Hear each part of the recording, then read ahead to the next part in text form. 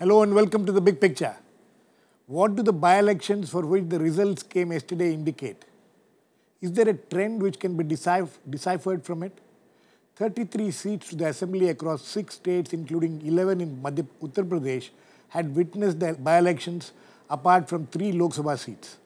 While the 3 Lok Sabha seats returned the same parties which held the seats earlier, the 33 assembly constituencies, out of which 32 results are available, have surprised everyone. The BJP, which had held 24 of the 33 seats, lost 14 of them, with Uttar Pradesh bringing the biggest shock. Even in Gujarat and Rajasthan, Congress gained at the cost of the BJP. Before the by-elections, much was debated about the communal polarization in the form of the so-called love jihad being made a major issue, especially in Uttar Pradesh. Allegations of other divisive methods being employed was also heard. Now with these results, which saw Samajwadi Party regaining a lot of lost ground, it is being said that efforts at communal polarization has been defeated. We will discuss today what the results mean for the political parties, especially the BJP, and whether the polarization efforts have really failed and that it would hold for future also. To discuss this, I have with me Dr. Subramaniam Swamy, BJP leader, Professor Mushirul Hasan, a distinguished historian, Sanjay Kumar, Psephologist and Director at the Center for the Study of Developing Societies, the CSDS, and Saba Naqvi, Political Editor of the Outlook magazine. Welcome to all of you. Sanjay, I would like to come to you first. This is the third by-elections which are being held after the May 2014 Lok Sabha elections. You know, we had a discussion sometime back also when the second round of by-elections were held, and can you now say that there is a decipherable trend? So one big trend I can see from these by-elections, and if I compare it with the Lok Sabha election, voters in India are making a clear distinction between the vote for Lok Sabha elections and vote for assembly election, and in this case vote for the by-elections. In the Lok Sabha election, yes, there was a fascination for or an attraction for Narendra Modi, and there was a big vote for BJP. But that seems not to be working in the state assembly elections, the by-polls which has held in various states over last 2-3 months. So that's a big trend that voters have made a clear distinction. This is not a Lok Sabha election. They have voted for BJP. They have voted for Narendra Modi in the Lok Sabha election. This is a local election. This is a state assembly election by poll. So they have to look for the local needs and don't care much about whether they are voting for BJP or they are voting for Modi. Dr. Swamy, would you agree with that? Well, broadly I do agree. The question is that this phenomenon we have seen elsewhere when in 1980, Mrs. Gandhi got 350 seats in Lok Sabha, two-thirds majority, and soundly defeated MGR's party, who got 0 seats in the parliament election. But very soon, 2 months later, there was a assembly election because the ADMK government was dismissed by Mrs. Gandhi's government. And in that election, we found that the ADMK came with two-thirds majority in the assembly, and the Congress was routed, and much of the other seats went to the DMK. Now, we saw this with Devraj and Mrs. Gandhi also, and there is a definite question of climate. Here, in the case of the Lok Sabha elections, there was the question who's going to form the government, and Modi seemed to be the most attractive for the public. And there were other factors, the anti-corruption campaign, and also the cadre was totally mobilized on the grounds that if we get majority, we would be able to implement the Hindutva agenda. And now when it came to the assembly election, I would say that there are pockets where this Hindutva had played a role. The 3 Muzaffarnagar seats we got were because of that factor. So the single seat we got, first time entry through Silchar in West Bengal, was also based on the Hindutva factor. And in Gujarat, I would say there was certainly the Congress got 3 seats, but the proportion of 6-3 is much better than what Modi did in 2013 assembly elections. He got a lower proportion of BJP seats compared to the Congress seats. So I would say it's the UP by-elections which took us by surprise, and I think we have started the process of analysis. Preliminary analysis say a certain amount of dissatisfaction with the electorate and the worker that we haven't brought the prices down. The workers were a little sore that we speak about Hindutva, but we have not taken any steps. And on black money, we hadn't brought it back. These are the three things that the workers have conveyed to us. Very interesting, Dr. Swamy. Hindutva, let us stick to Hindutva. The other two things are quite understandable to everybody. You are saying that the Hindutva card, are you saying that the Hindutva card did not work despite the best efforts of your party? No, in the Hindutva campaign of Adityanath and others was concentrated on in the Muzaffarnagar seats. In the other seats, we did not. It was a deliberate strategy to concentrate on Muzaffarnagar. Because Muzaffarnagar was a issue. There was a issue there. There have been riots. The government had mismanaged it, and there were this love jihad issue. There were a number of issues, and therefore the entire campaign was on that. In the other seats, the campaign was much broader. So, would you admit that that entire campaign has failed? Love jihad is not any. At least the people have rejected it. No, the voters have rejected it. Would you say that? No, you won't say that. I'm not so sure that I cannot agree to that, because I'm saying that where we concentrated on the Hindutva campaign, we have got the results. Bengal was purely on Hindutva, and on these 3 seats in Muzaffarnagar, it was on Hindutva. Was an Hindutva, but it did not work. No, in Muzaffarnagar we got all the 3 seats. You're talking, okay. So, you're saying that only Muzaffarnagar, other parts of we did not campaign on UP, you did not campaign on Hindutva. No. So, you are still saying that polarization works. It will work if it's the occasion is right. For example, now it will work if we implement some of the Hindutva agenda. If we don't, then people will... We will come to what your Hindutva agenda is. Professor Mushirul Hasan, this is a very interesting argument of Dr. Subramaniam Swamy. He says that despite whatever the results we have witnessed in Uttar Pradesh especially, Hindutva still works. Well, I don't know. I mean, I don't celebrate Hindutva, and obviously in his intervention there is this celebration of Hindutva, which is a rather ominous thing. But I'm not very certain if we can draw too many bold conclusions from the verdict of the electorate. I think it's satisfying, comforting to realize that the BJP, at least for me, that the BJP has not done as well as it was expected to do. But whether the verdict is against Hindutva or not is an altogether different proposition. And if there are people who are determined, for example, in the next round to use Hindutva as a card. He is not making any bones about it. Yeah, so therefore... Do it in Maharashtra, for example. They will do it in Maharashtra. No, let them try, but there are important lessons to be drawn, I think, from this election. Lessons to be drawn by the secular political formations in this country. I think if, for example, Mulayam Singh Yadav decides to take... We will come to that aspect later, what it means. Saba, how do you react to this? You have been traveling in those places, you're talking to people and things like that. Would you agree with Dr. Subramaniam Swamy? Because he has a solid point. He says that in those 3 seats, we used the strategy and we have won. I have covered the BJP for 17 years. So Dr. Swamy, no disrespect, there is going to be a tussle within the BJP. Dr. Swamy has always represented a hard line within the party. Now, we are talking about pragmatism. There is little doubt that the election, that there are 2 things which have emerged out of this verdict, according to 3 things. And one of them is that the national mandate was for Mr. Modi, who did not campaign in this, right? He got occupied with whatever his duties as a prime minister. No, to be fair to him, usually prime ministers don't campaign in by-polls. No, it was a national verdict. There was Mr. Modi, and the way the campaign was able to generate a wave, where a lot of the extra vote went there. Now you have a by-election which is managed by an individual who he called man of the match, Mr. Amit Shah.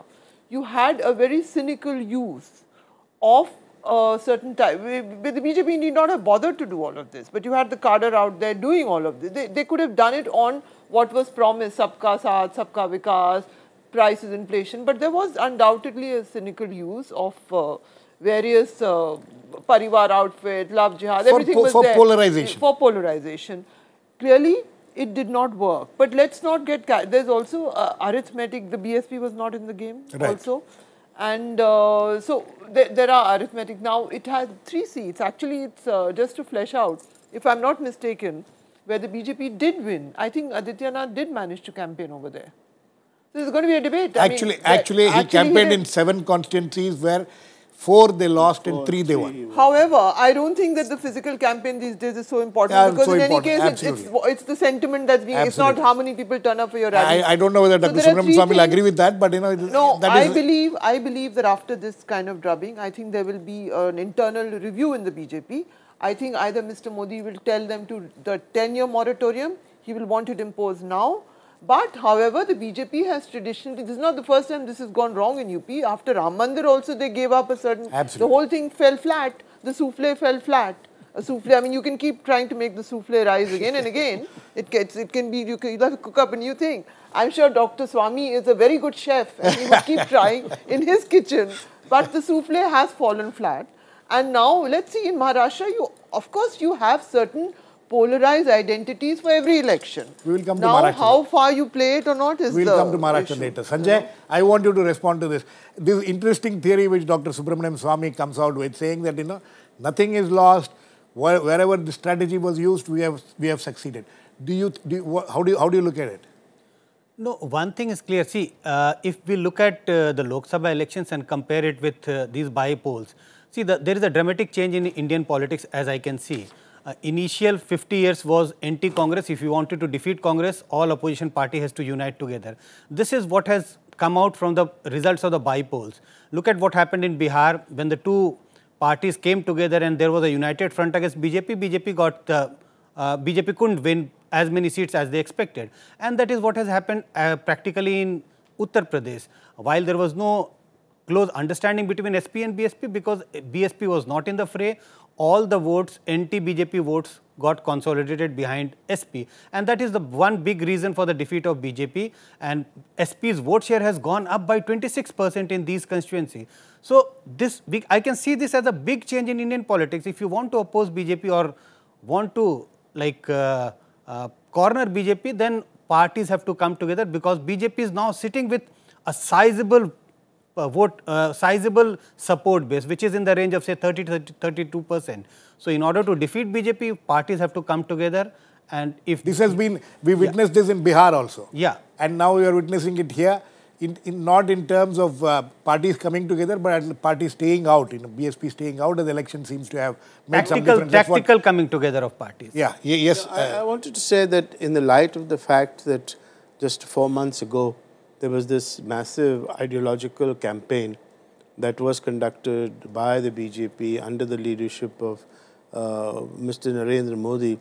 The fact that so soon thereafter, the BJP has not performed well in UP is itself, I think, very important. It's very important, Dr. Subramaniam Swamy, my question is this.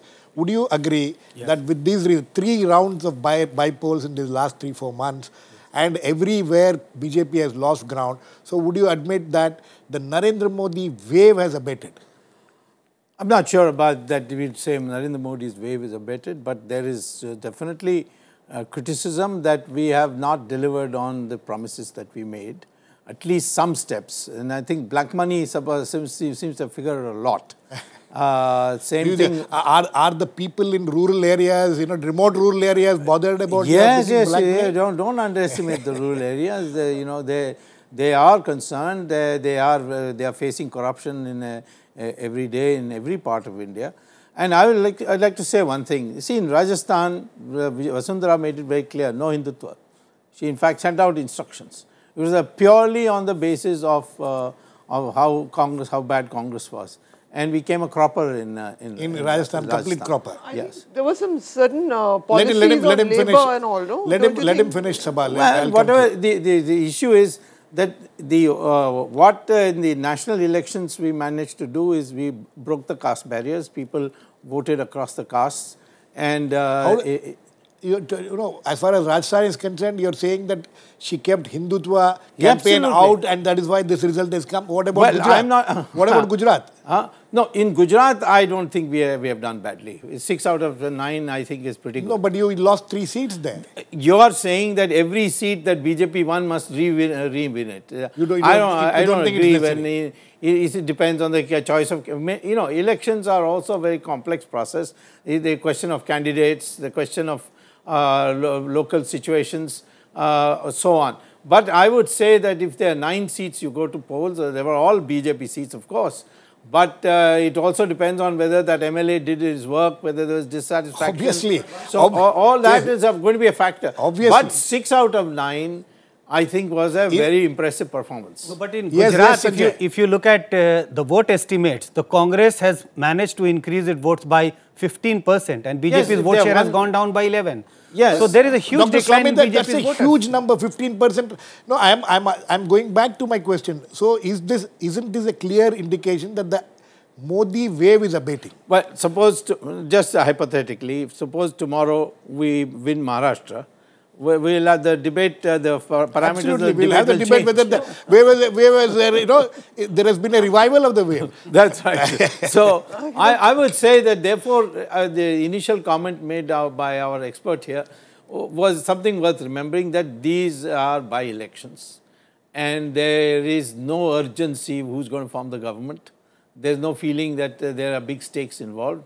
I don't know whether we should take this as a lesson for us to moderate our ideology. So you don't think there is a need to moderate your ideology? No. And you think that you were talking about the strategies for the Maharashtra elections and the Haryana elections.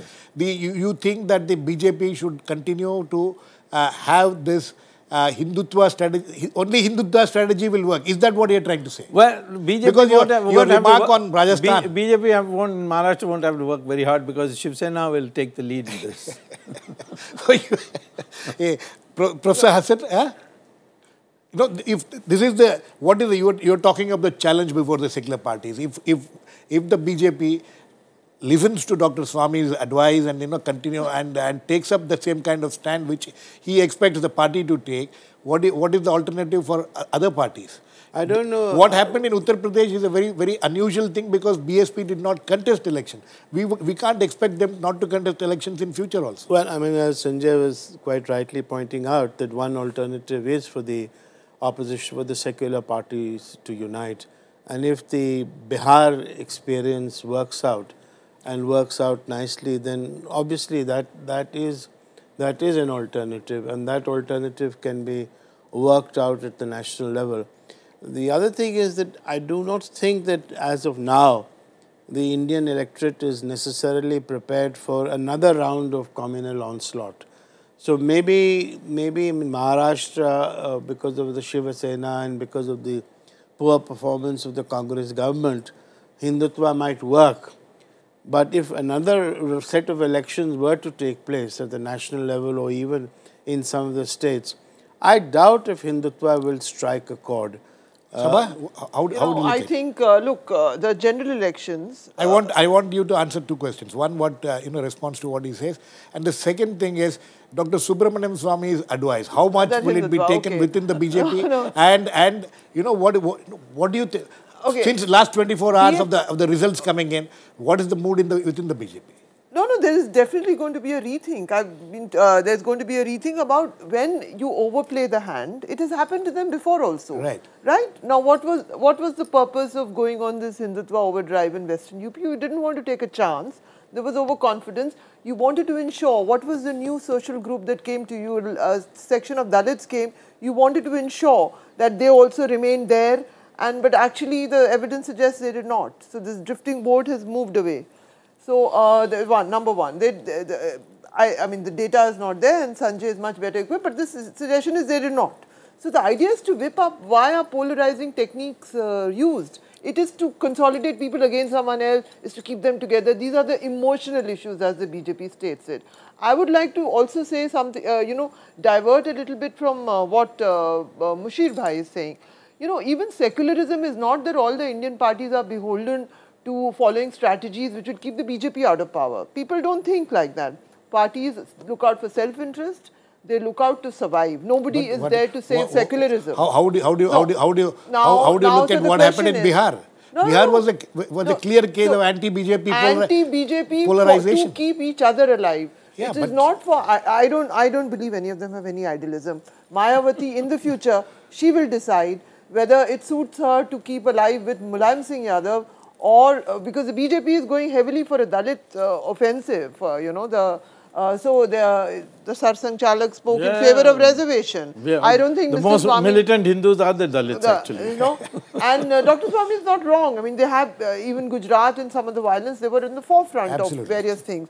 So what is significant here is what the parties think will be in their self-interest. That is how politics will play out. In Maharashtra, we are going to have a very conventional anti-incumbency elections. I don't think the BJP Sena will even need to do things which require too much of a hard line. It is just automatically, it will be a conventional kind of an election. It's a conventional 15 years of anti-incumbency. May I add one thing? Yes. First of all, I don't agree with the impression that our only plank is going to be Hindutva. If we don't perform on corruption, if we don't perform on this governance thing, if we don't perform on the issues which concerns daily problems of the public. The price. Yeah, I think Hindutva will not get priority. Hindutva is that topping to this basic thing. Yeah, so when Narendra Modi came with this, yes, that's right. You may say souffle, but I say cake. Both Western dishes. Now, the thing is, when Narendra Modi came, Hindutva became that extra 10% which made the difference. So I would never advocate that we only do Hindutva. No, my another question to you, Dr. Swamy, is this. The next round of assembly elections, which is going to happen in Maharashtra and Haryana first and later in Jammu and Kashmir and Jharkhand. But my question is, will Narendra Modi be a vote catcher in the assembly elections in the way he was in the Lok Sabha election? No, you see, a formation of government where there is, he will definitely campaign. For instance, Maharashtra, he will definitely campaign. Because there is a question of government formation. Same thing in Haryana. Although Haryana, the caste... Haryana, BJP has not done well for a long time. BJP's problem has had problems. I agree, because we are not able to deal with this question of this caste issue there. And it's very strong this time. And I think Mr. Chautala has managed to create a Jat psychology. But I don't know between now and the election whether there will be any change. But as far as Maharashtra is concerned, we think that A, the Congress's terrible performance, plus this Hindutva, combined will give us majority, not only a handsome majority. And we will find the Prime Minister actively campaigning in these He will, two because it's a government formation. Who do you think is going to be the Chief Minister? Let me ask you. No, I don't who think, do you think should be? Saba, I don't think that's a question he can answer, or you should ask him answer also. and make enemies. I don't want him to... And make enemies. No, I don't know whether you have made enough enemies. I don't think you have a problem with that. Can I just... Yes. It seems to me that, as Mr. Swamy just rightly pointed out, that the BJP has drawn the necessary mileage in the last election. Right. And now there is a government, a very powerful government in place with 262, 72 seats. 82 seats, sir. 282 seats. What then is the great advantage, or how pragmatic is it then for the BJP to press on this Hindutva agenda and to do what, as he points out, to do what they did in Muzaffarnagar, or to do what Awadhanath and others are trying to do?